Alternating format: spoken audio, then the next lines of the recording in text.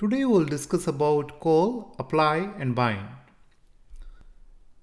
So let's start one simple example. We have defined one object with one properties num which contain value 2.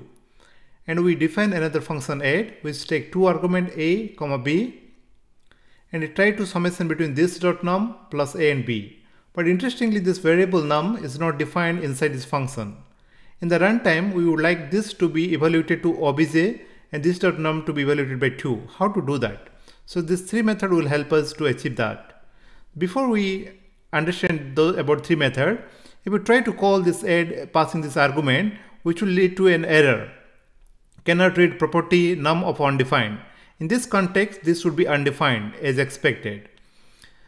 To resolve these issues, we can call method from this function add.call, and we can pass this object as first argument, and we can pass a, b, 3 and 1, which will lead to 6.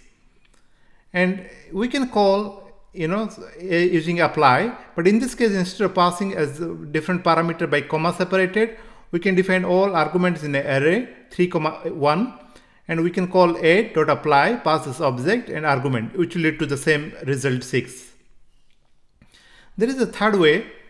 We can call add.bind. We can pass this object here, but which will return a function reference. And using the bound, we can pass the argument like as a function parameter 3, 1, which will lead to the 6. Now let's see an example how to do that.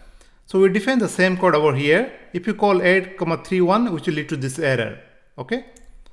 And if you try to call this by a different mechanism, for example, call, which will result to 6, and apply and bind, both will result to 6.